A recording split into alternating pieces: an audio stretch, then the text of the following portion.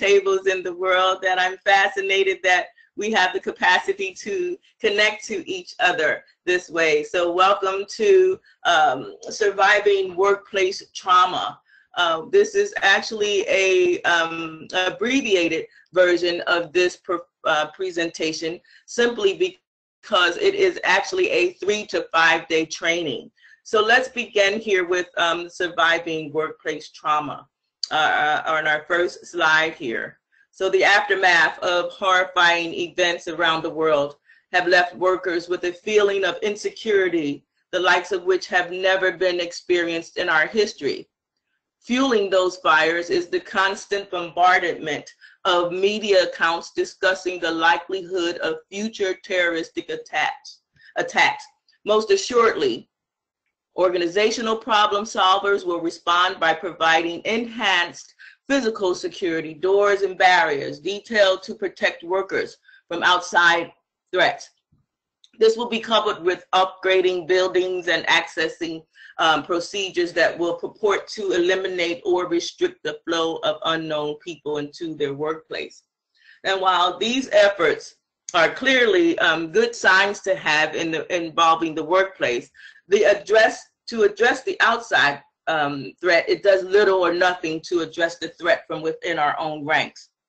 So the internal workplace trauma threat has been with us long before the terroristic threats and will linger long after that, simply because of why the threat is more complex than the outside threat. Okay, and so people have entrusted with an access key, allowing them into our midst. They are, after all, one of us. While it is a relatively simple process to enhance physical security and to develop enhanced access procedures, it is far more complex to attempt to understand what triggers traumatic stress in a fellow employee.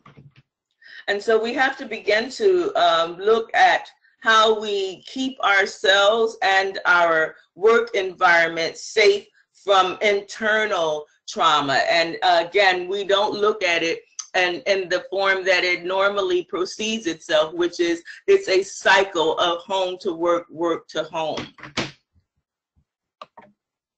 So here we have a revelation that we should take a look at as executives and as owners of businesses. It's much more than another compliance burden that you have.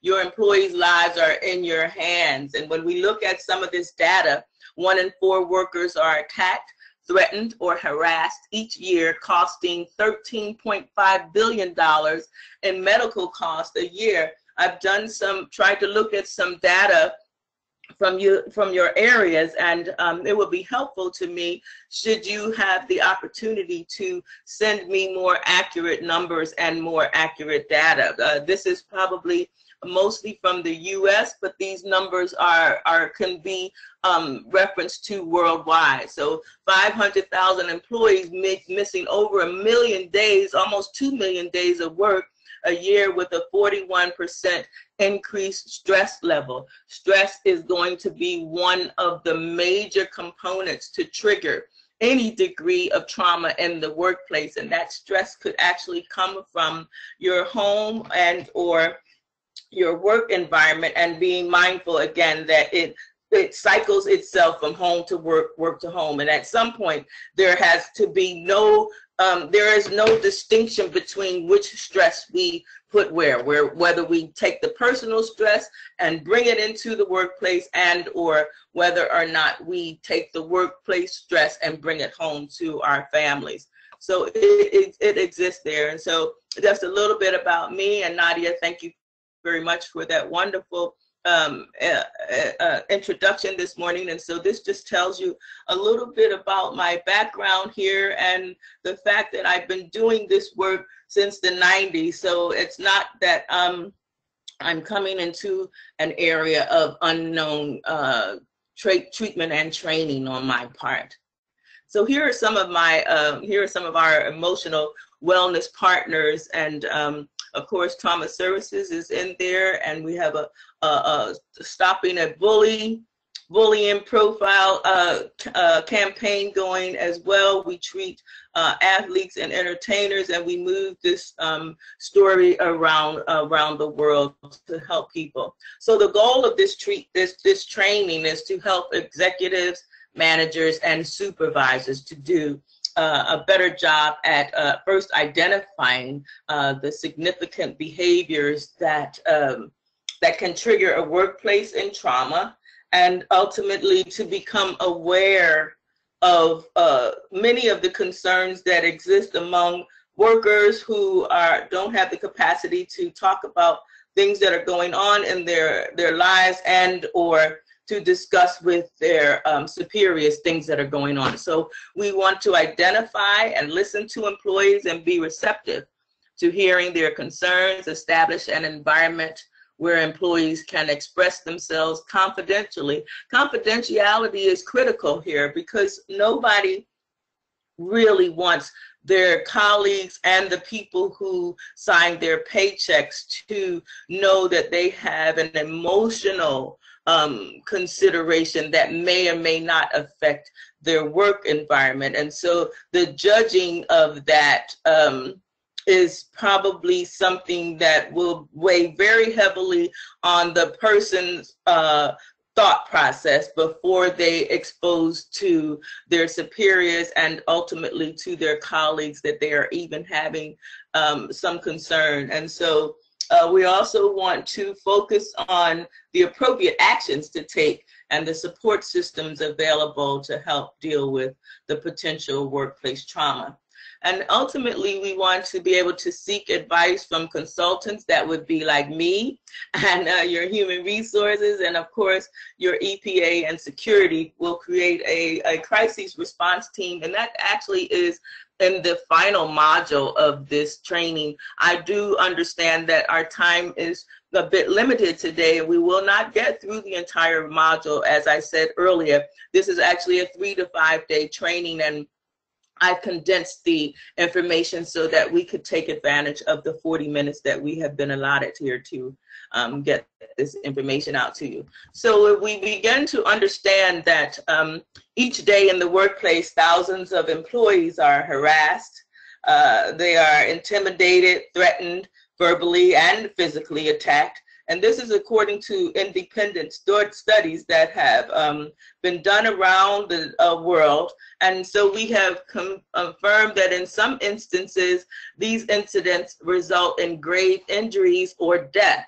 And so while the media clearly only focuses on the most sensational cases involving a berserk co-worker or a former employee or even a spouse who comes into the workplace, human resources and your upper management is very much aware that there are things going on in their organizations that they actually have absolutely no control over, and those things are occurring in the cubicles and in the workspaces of the people who they have hired to do a job. And so the chief problem that's facing businesses and the public sector has been the lack of information and qualified professional assistance to reduce the potential for traumatic incidents. And that can only happen with webinars such as this one, where somebody who is specializing in these areas can bring the information and bring some resolve and solution to the problems that exist in the workplace as it relates to emotional traumas. And so one of the things, many of the things that have to be considered when we're thinking in terms of workplace and how we can better provide for the employer and subsequently the employee, retaining the cost, insurance claims are out of control, judgments and legal liabilities. I've actually worked both sides of this table. And when I say both sides, I have worked on behalf of the plaintiff and I worked on behalf of the company when it came to claims for emotional damages that have been done in the workplace. workplace. And so while the companies and people are aware that workplace trauma is quietly but negatively impacting their bottom line, they actually don't know what to do about it until we inform the people that there are programs and there are trainings such as this one, Surviving Workplace Trauma. Let me give myself a commercial here that could help their company and their bottom line.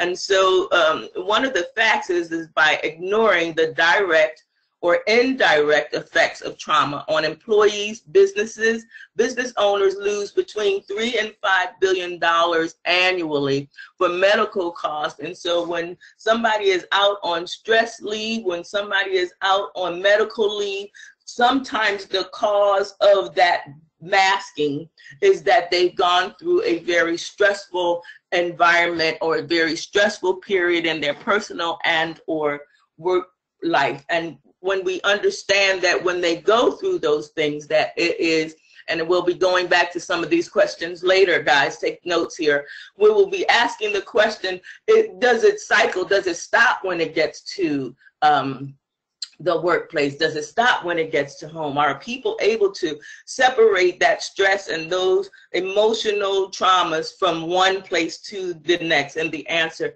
to that is an emphatic no. And so in addition, employers forfeit another $100 million in lost wages and lost work with workplace trauma. Workplace trauma does affect your bottom line. And so everybody is concerned about that bottom line and not necessarily making sure that the people who are helping them to gain that bottom line is at their healthiest and their most productive.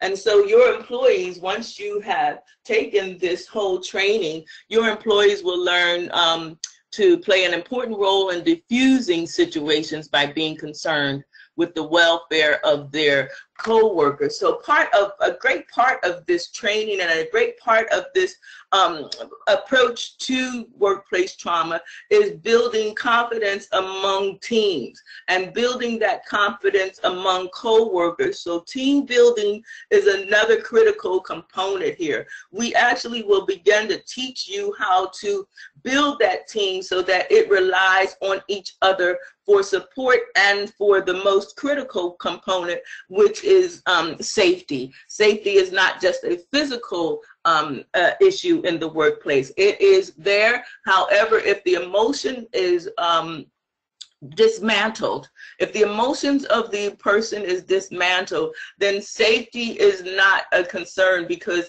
they are not thinking in terms of doing the job or using equipment and or walking in areas that may or may not be safe in the environment. And so we have to understand how to properly report any threatening behavior or violent acts so we can avoid a confrontation with a fellow employee who is experiencing traumatic stress. So there are so many parables that exist out there. One of them will say something like, don't judge anybody until you walk in their shoes. And so that, again, gives us the opportunity to not know when a person is having a bad day or when they're dealing with something outside of the realm of job description that is causing them to have some emotional breakdown and or concern. So let's try and look a moment at the profile of the workplace victimizer.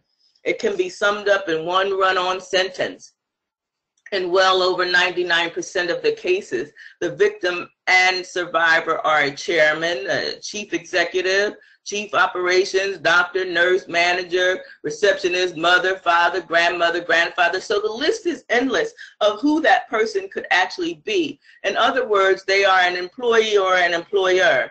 In any event, the lives of the innocent are victimized, but the perpetrator is only a single piece of a large puzzle, and we need to get to the core of that piece of the puzzle that's so critical in keeping the connection, the cohesiveness of an organization and a company is based on how safe the people are in the environment and how they feel that they are treated. And so to assess responsibility for the overall problem, of workplace trauma, the focus must be taken off of the perpetrator momentarily and turned back in another direction. And that is our goal here today, this afternoon, this morning, wherever we are coming from in the world. And so despite the growing phenomenon of physical and verbal violence in the workplace, companies, large and small, are claiming to two prevailing myths. It can't happen here, and it can't be prevented. Both of those are myths that have moved through organizations, companies for decades now. I would say centuries, but let's go with decades now. And it is that it can strike at any time and any place. In fact, workplace homicides is the fastest growing category of murder in the U.S. And so, and homicide is now the leading cause of the on-the-job death for women and second leading cause for men. The bad things happen to people in all different types of places. And again, the goal here this morning is to begin to look at how we can better serve the community by keeping our work environments. And of course, we're just experiencing headlines on yesterday, the day before in Brussels. And so there can never be a more timely time than we have right this moment to try to get this right. So let's start the first module here, developing an understanding for workplace trauma. And unbeknownst to all of you, we have a pop quiz coming here, and so we can expect that those answers to come. I'll give you just a little bit of time to read over the questions here in the quiz, and we'll talk about it at the end of this session as we move forward. But take a few moments here to look at question 1. A window washer falls from a considerable height. Since that time, he experiences pain, flashbacks of the fall, and sleepless nights. Who is traumatized as a result of his fall? The window washer and his family? Everyone who witnessed the fall? Most people in the building who heard about the fall? Many window washers across the world, I should say. And so is the answer A, B, C, D, or E, all of the above? And please explain your answer so that when we go into discussion, we have a few things to talk about. Number 2, Anita has been absent 12 days of the last 30. When she is at work, she often sleeps at her desk, does not make deadlines, is irritable, and always yelling at her coworkers. Anita is, and maybe some of you out there say, I know Anita. Okay, so if you know Anita, consider some of these answers to be what's going on with Anita. A, she's lazy and needs a place to sleep during the day. B, she's in an abusive relationship at home and cannot sleep at night. C, she is under pressure at work to produce or be fired. D, none of the above. E, B, and C. And don't forget, again, please explain your answer. How are we doing out there? I hope we're doing well. Moving right along here. Okay, so where are we now? We're at myths, and we're understanding now that myths actually do take place here. And so we talk about how another shameless interruption that I'm going to bring you, because it's also very much relevant. When we talk in terms of workplace trauma and how that affects the mind, the body, and the spirit of individuals who are in that unhealthy and toxic environment, one thing that comes to mind often is that bullying always takes place, and to some degree. And so workplace trauma actually leads to bullying, and we have a bully prevention specialist solution, a program that we actually incorporate in the next modules of training when we get to that component of the training here for surviving workplace trauma. So we are mindful that bullying also is a product of the workplace trauma, as it is home to work, work to home. That whole cycle continues to perpetuate itself. So let's talk a little bit about survival and cooperation. The need for collaboration exists among colleagues, it exists among employees, employers, and it certainly exists among you wonderful folks who are out there putting these types of webinars and information series together. So there, of course, are a stack of books on dynamic leadership, empowering the workplace, and creating positive change. Unfortunately, these sorts of optimistic writings give little recognition to the really terrible dynamics of so many workplaces. Many workplaces are abusive with no easy internal way to change them. In order to survive, change the situation, or leave successfully, one has to change oneself. And that's where this actually begins, helping the employee most specifically to have some value in themselves. And so when that value is built up in them, I always use one of my famous mantras here is that we are each an individual miracle, and none of us are born with the same fingerprints and or the same DNA. So when we get to be better at understanding that we're such a gift and such a miracle, it helps to clear up the possibility of someone coming in and dismantling that pride and dismantling that value, and thus, and of course, resulting with hurt feelings and triggering me from past traumas that have not been resolved. And so it disrupts the work relationships, and it continues again to, I cannot reiterate enough how the cycle is so very, very brutal that you take it home, you bring it home, you bring it to work, you bring it home, and you continue. And even the most sophisticated of workplaces, prevention programs will fail unless all employees do what? Participate.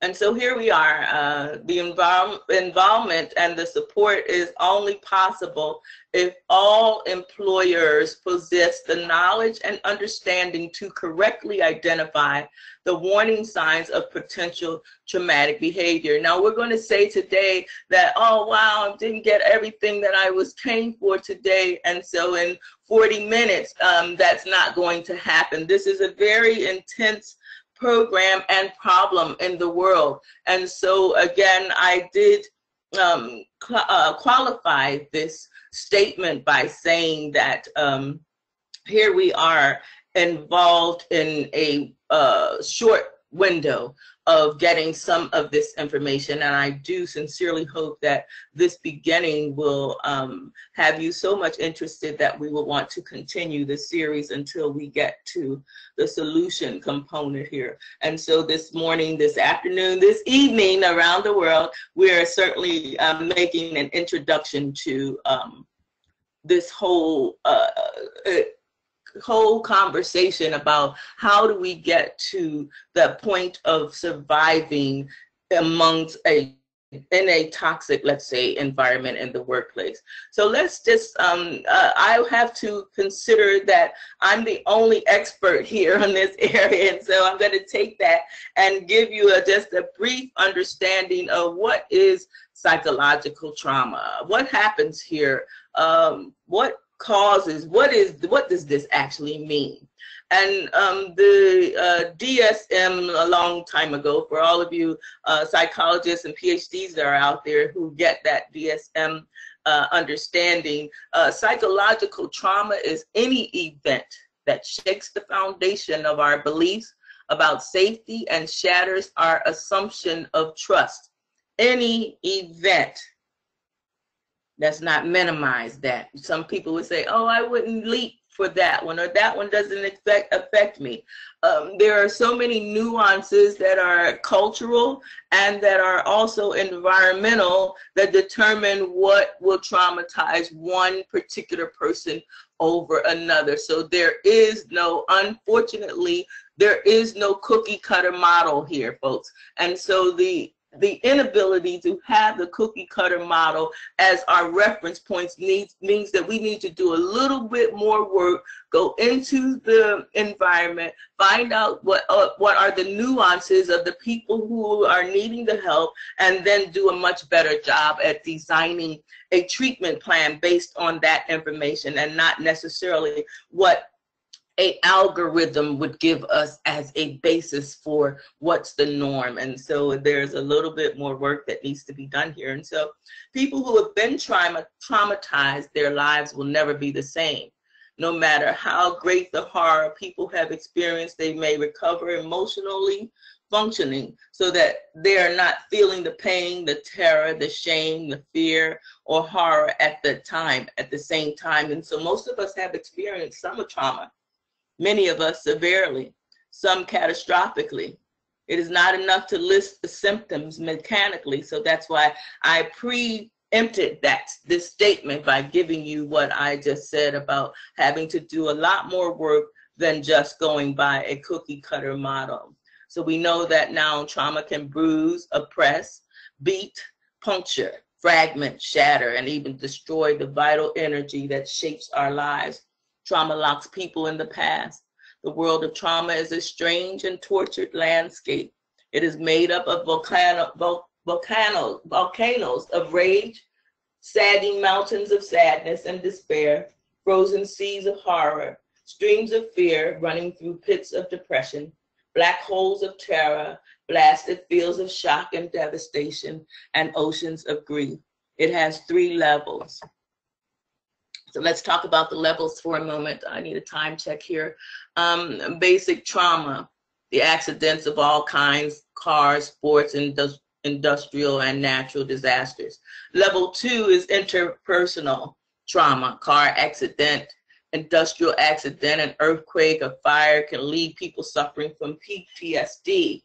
And so understanding that there are 3 levels, we put in level 2 examples of war, gang, rape, armed robbery. So these are interpersonal. They're coming into my interpersonal space here, and it's not outside of. So the 2 questions that were asked, the pop quiz was, who suffered from that trauma? The window washer, the lady who sleeps on her job, who is non-productive, and which category would she fall into level-wise, having had some of these experiences. And until we know the answer to that, we are not best served to help her get through her trauma that she is actually bringing to work, or he is experiencing as a result of that accident on the job.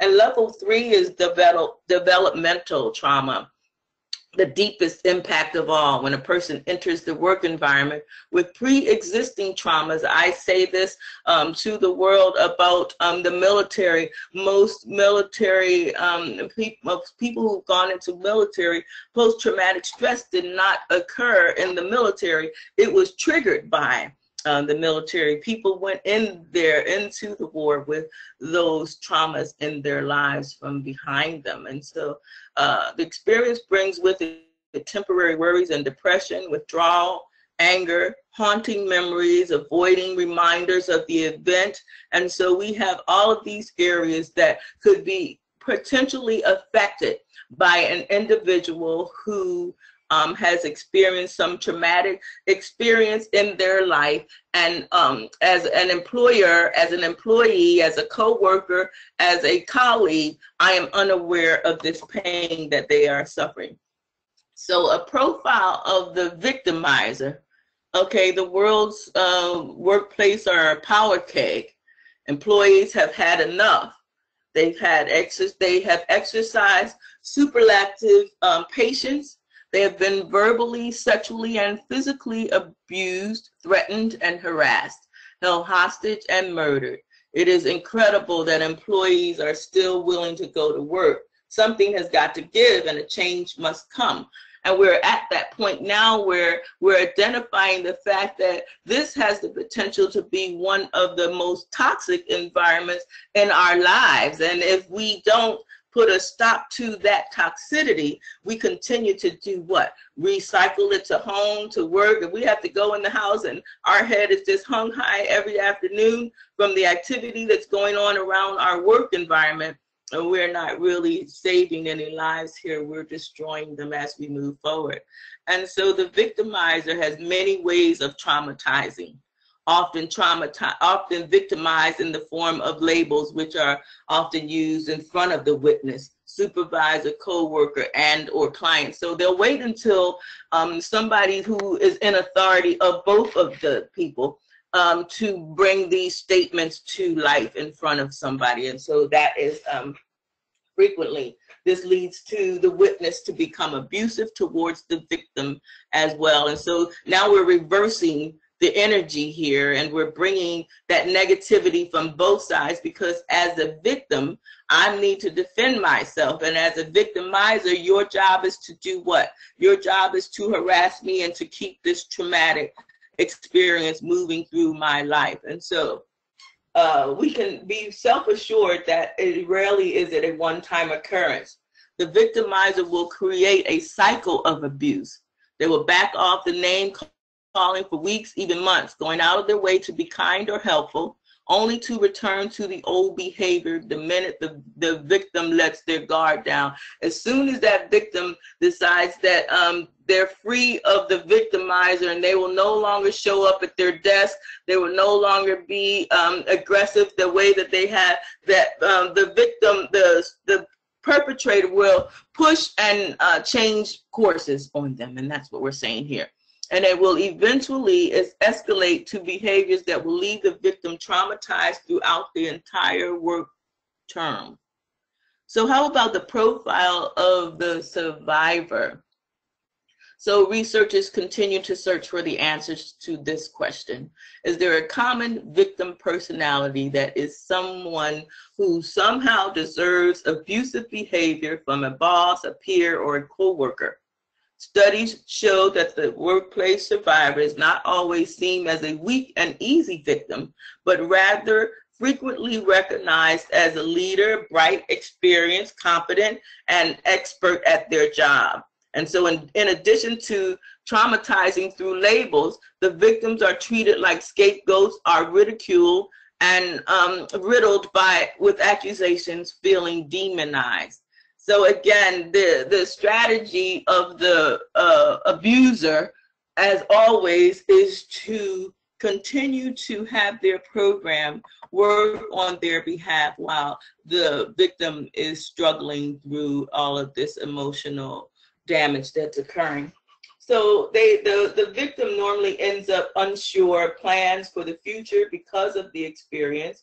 Workplace trauma, like any man-made trauma, leaves the victim wanting to share the burden or pain and take action. And so that's, again, where that cycle, it could manifest itself on the job, it can manifest itself in the household.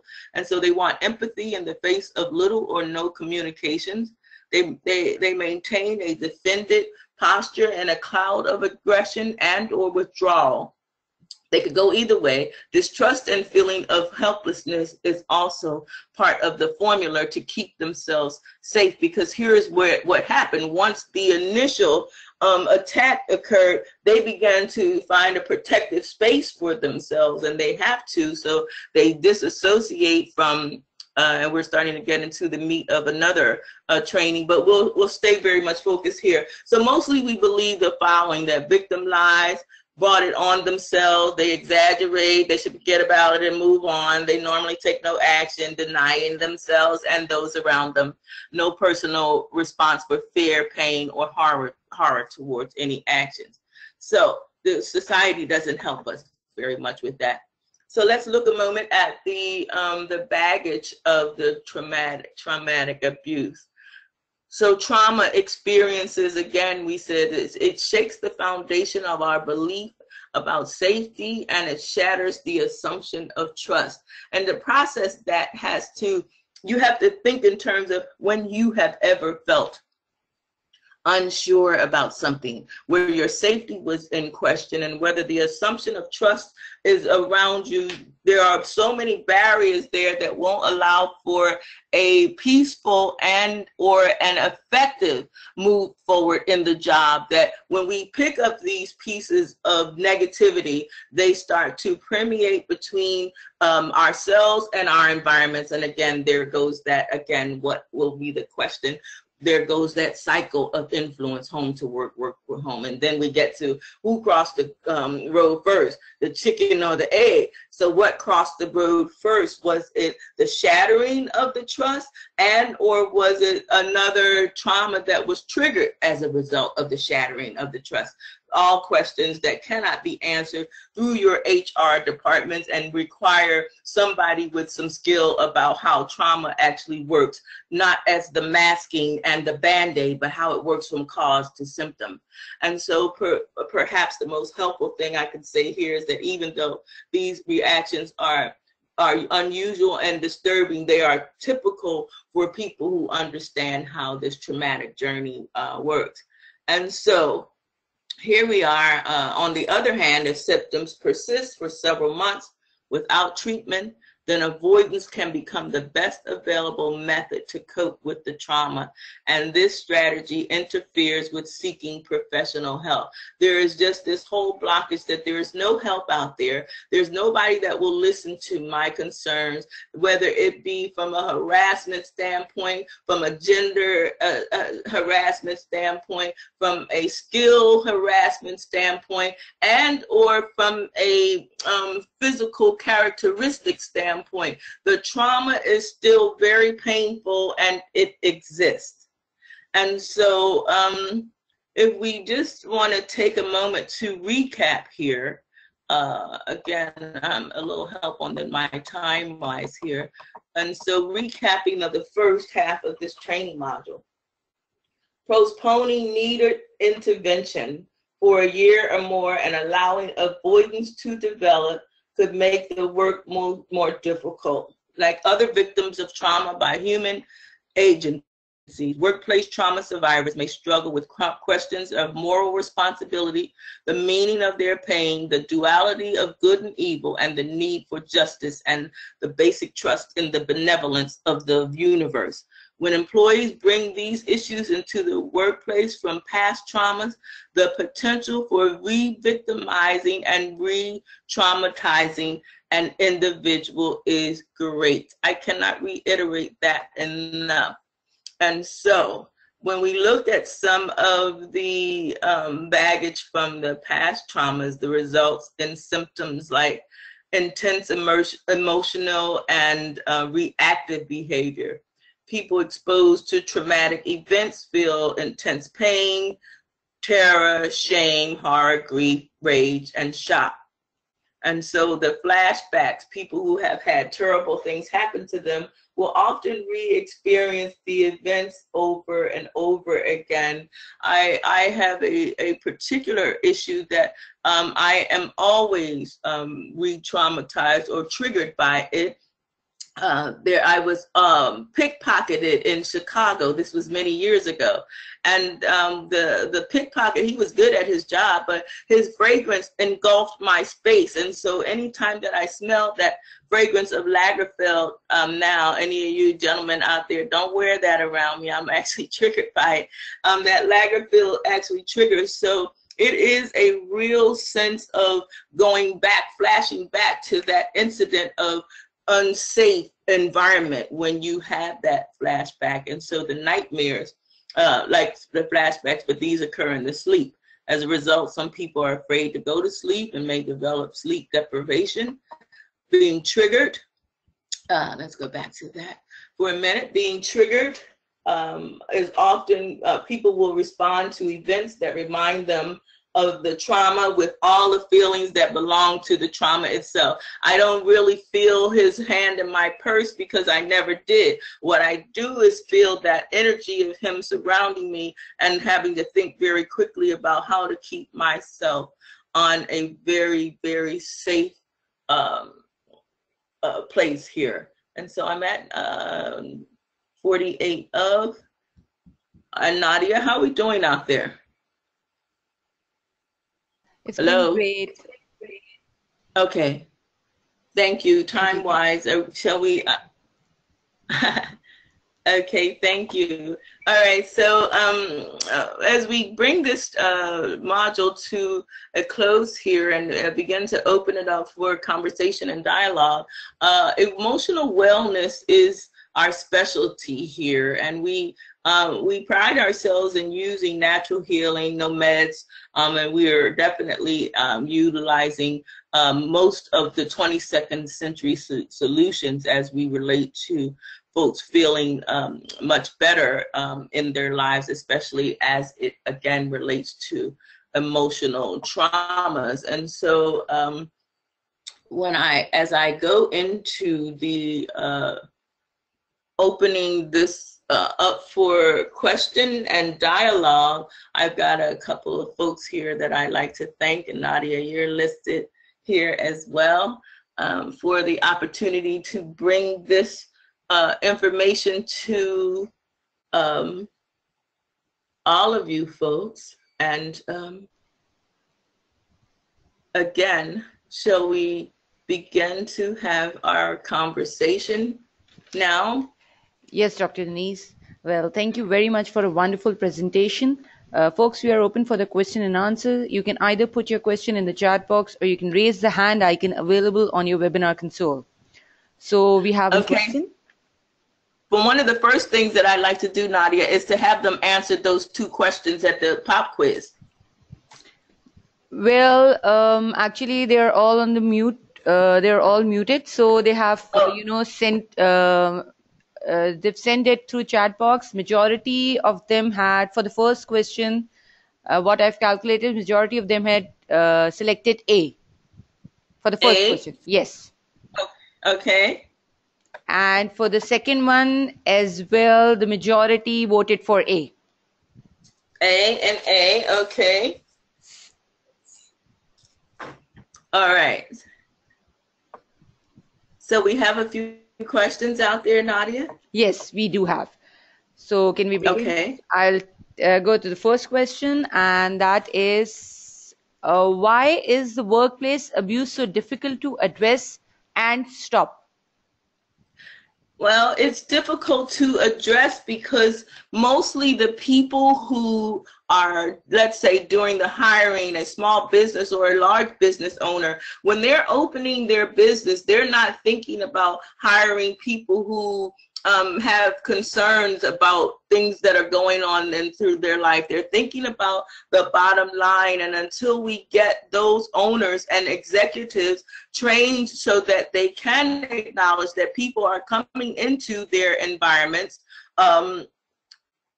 with concerns that they're just life concerns, then it will continue to be a difficult process to work on. Okay. Nadia. Okay. Thank you. Thank you. And we have another one, and it is, how can an organization know if the trauma is for real or the employees acting in this way to avoid work?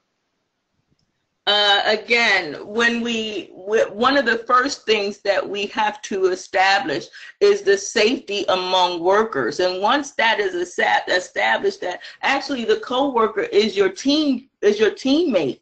They're not your competition. The other company is your competition. And when we begin to understand that we're working as a team for the good of the company and also to earn that paycheck. So when we put it in the category that it belongs in, then we have less of a opportunity to question whether or not someone's valid in the and their presentation to their behavior. And so if we go back to that question, it's clear that most of the people who answered A and then the people who answered E are actually incorrect.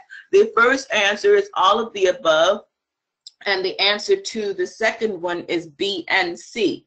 And so let me just try and give you an example. One of my last cases as a private practitioner in Hawaii was a young man threw a toddler over the overpass. and then driver one rolled over the kid, driver two rolled over the kid. So who was traumatized by that whole incident? I'm still working with the driver of number two.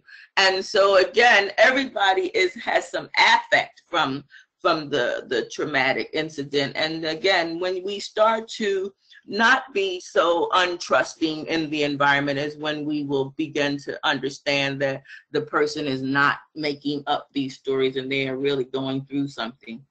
Nadia? Okay, thank you, Dr. Denyse. I hope that has answered Abdul Salam's question. And we have another one, and that is the result always positive after the suffering employee seeks help for the trauma? Well, let me just say this about myself. If they see me, the answer is yes. Okay, so, but again, when we do a cohesive type of educating and training, the answer to that question is yes, because everybody starts to look at themselves differently. Okay, so we have another one, and what does bullying look like and how does it manifest in the organization? What does bullying look like and how does it manifest in the organization?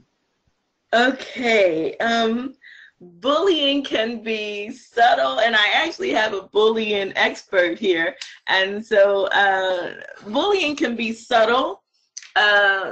I'm going to give you another life example. Just last evening, we were out at an event and the woman was sitting in someone else's seat. And as opposed to her acknowledging that she was in someone else's seat and moving out of that seat, she made a statement like this: let me know when you want to sit down. I want to sit down now. This is my seat, right? And so that is a form of bullying because she never moved out of that seat. She stayed there where she knew that her ticket said something else. And then she asked the woman to let her know. So it can look like that, or it can look like the very aggressive in your face.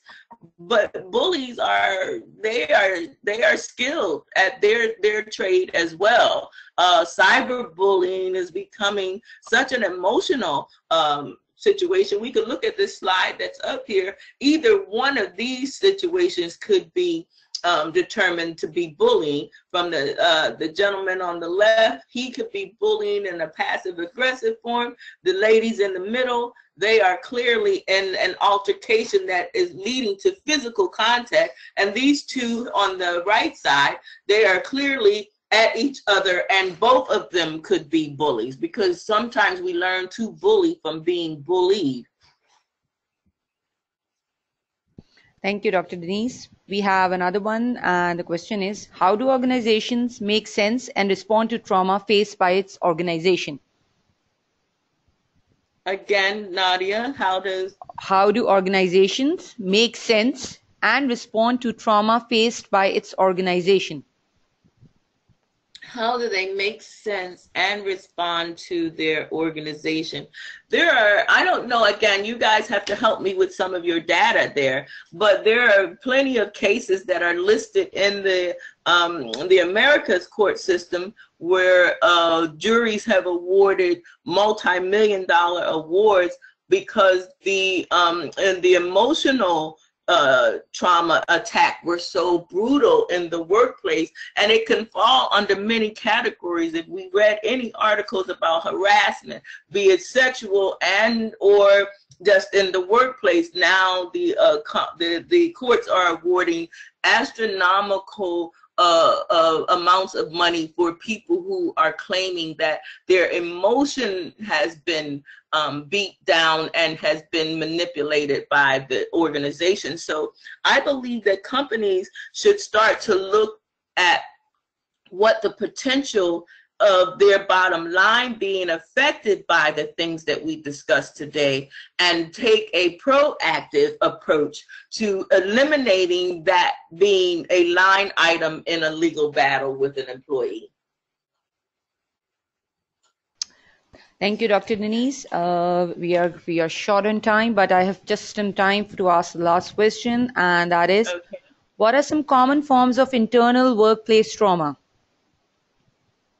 Some common forms of internal workplace trauma are the supervisor or middle management who's operating clearly on ego and not building a team around themselves where everybody on the team is being acknowledged for the accomplishments that come out of the team, and not an individual who is clearly just seeking individual acknowledgement for their contribution.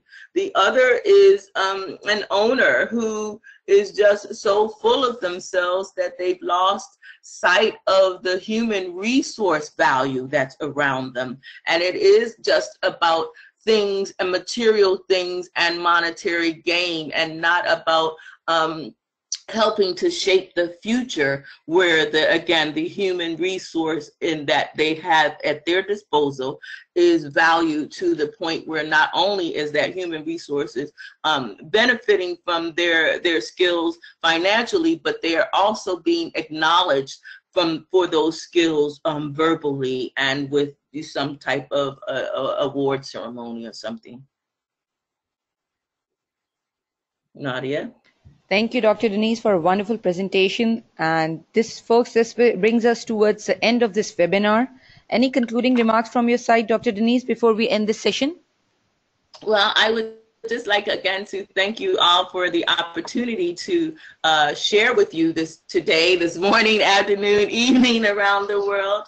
And I certainly do look forward to having many more of these discussions and opportunities to present this information to your population. So again, to everyone, to all who attended, to those that are listed here, I want to thank you for the opportunity. Thank you, Dr. Denyse. Really appreciate it. I really want to thank you on behalf of Gulf Business Network Training Centers for your valuable time and sharing valuable information with us. And thank you all of those who attended this webinar. We are recording this webinar and it will be uploaded on our website. So please stay tuned to webinar.gbntc.com for updates or for downloading the soft copy of this presentation. With that, I'd like to end the webinar, and you all will be automatically dismissed once this session ends. Thank you very much, and you all have a good day. Thank you, Dr. Denyse, for the lovely presentation. You're welcome. Thank you. Bye-bye. Thank you. Bye-bye. Take care. Okay.